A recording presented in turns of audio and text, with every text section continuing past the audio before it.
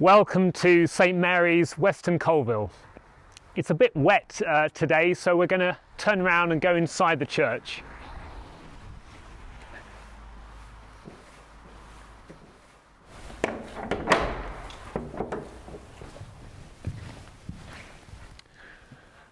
About a week ago, I was at Ridley Hall in Cambridge. We were there for a meal in which we remembered the life and times of Nicholas Ridley. In 1555, Nicholas Ridley, former Bishop of London, was burnt at the stake in Oxford because of his faith.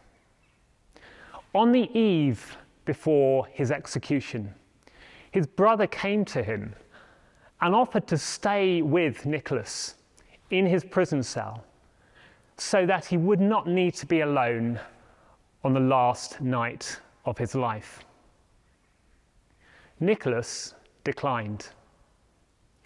He said he planned to go to bed and get the best night's sleep of his life.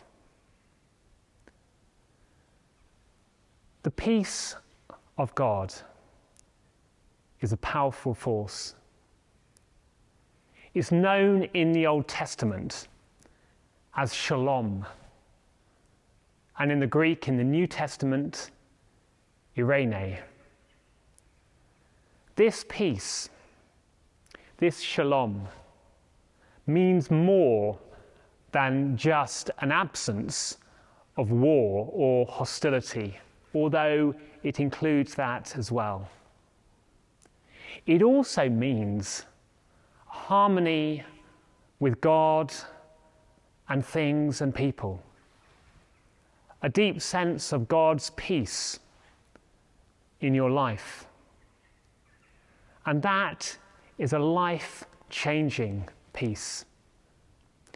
As the Apostle Paul once put it in his letter to the church in Philippi, in chapter 4, verse 7, he talks about the peace of God, which transcends all understanding, which will guard your heart and mind in Christ Jesus.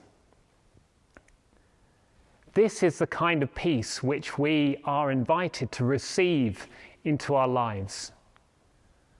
But we need to know this peace in our lives before we can share it with other people. A peace which the world needs to receive, but which we need to receive each and every day.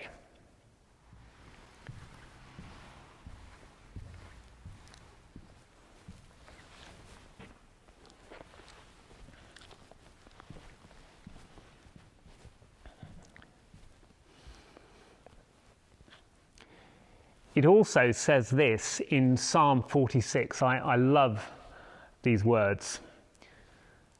God is our refuge and our strength, an ever-present help in time of trouble.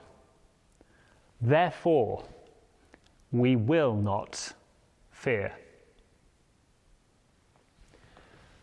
Fear is the opposite of peace.